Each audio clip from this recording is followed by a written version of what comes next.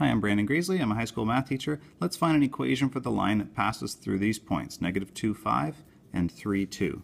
So for the first point, negative 2, 5 is back here and then up 5.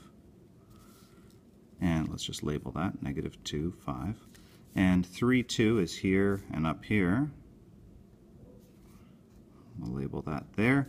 And so let's just connect these to show graphically what this is going to look like. Looks about like this. And so we want to find the equation that goes through, of the line that goes through these 2 points. Well, often we'll write an equation in this form, y equals mx plus b. That's the slope y-intercept form. M is the slope, b is the y-intercept. Let's start by figuring out what the slope must be. We can use these 2 points to figure that out. You could do this right on the graph here by sort of counting. Let's do it algebraically though. The slope is equal to the difference in the y values divided by the difference in the x values. So we'll often write something like this, y2 minus y1 over x2 minus x1. We call that the rise and the run. So picking a point to be our number 2 point, I'll start with this one, let's say. y2 is 2, and subtract y1, which is 5. And x2 will be this one here, 3. Minus x1 is negative 2. So being careful here, minus negative 2. I'm going to put that in brackets. So this is our slope. 2 minus 5 is negative 3. And on the bottom, 3 minus negative 2 is the same as 3 plus 2. So that'll be 5. So my slope is negative 3/5.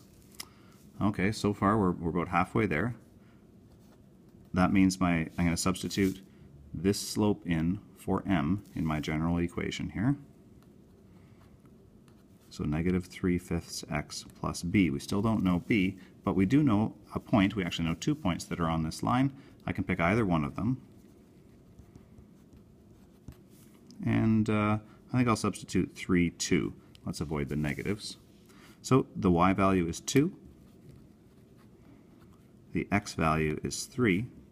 And I'm looking to find b. I've substituted in for all the variables I can. I just don't know what b is. Let's see, this is going to be negative 9/5 over here. So I'm going to rewrite my 2 as some number of fifths. That'll be 10/5.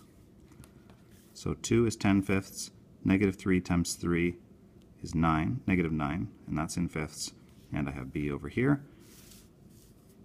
Adding 9/5 to both sides, I'll get 19/5. And over this side I'll get b. So the final equation